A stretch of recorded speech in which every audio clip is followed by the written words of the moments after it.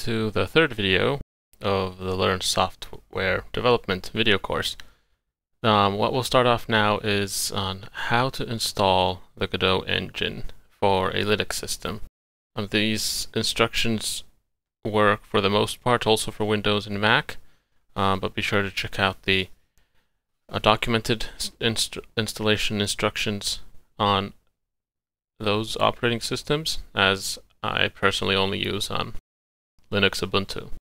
But without further ado, let's get started. So what I'll first do here is I'll open a web browser. Let's get that over here. And then we go to the Godot engine.org.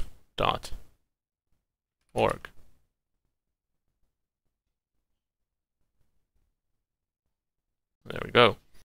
So here in this front page, you can find lots of information.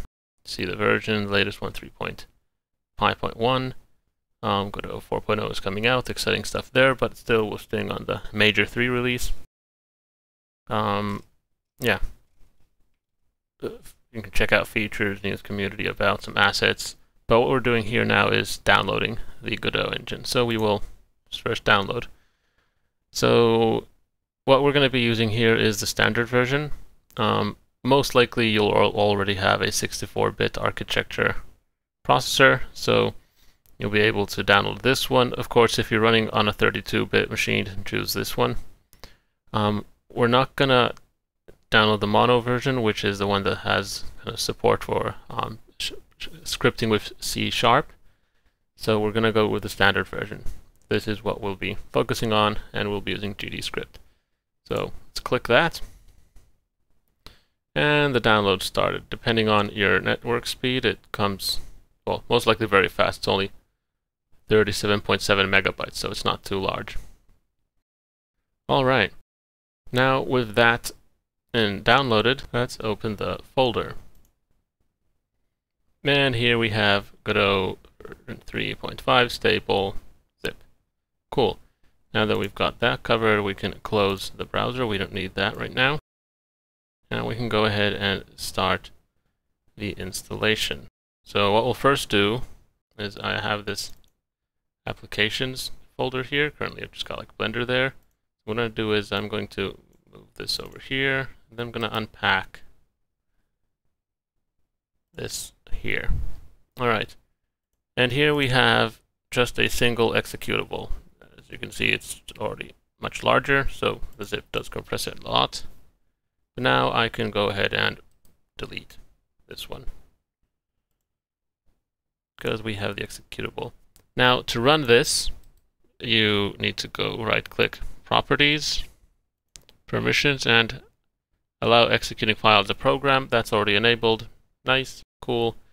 So it should work just by me double-clicking it. Guess. Yeah. And there. We have it opened. You don't really need to install anything to your system. It's all packaged and bundled into the single executable, so you don't need like a massive amount of additional disk space to which files and configurations are generated to or placed, and assets and whatnot. They're all contained within the executable itself, which is really nice.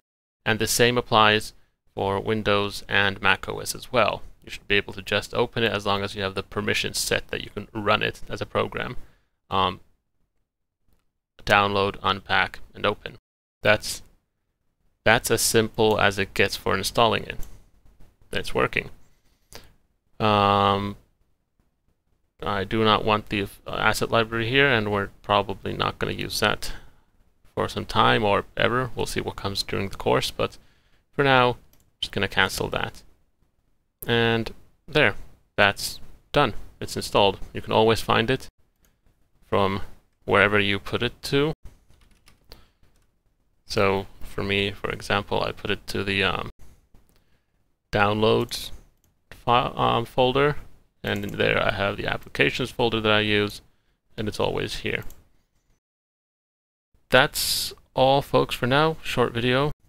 just to get things started. Next time we'll have a chance to get to know the Godot engine a bit more and see the basics of it, where's what, and probably start getting into some of the first concepts of programming, so variables and kind of printing things to the screen. Let's do a little hello world kind of project or exercise together there, just to get things rolling.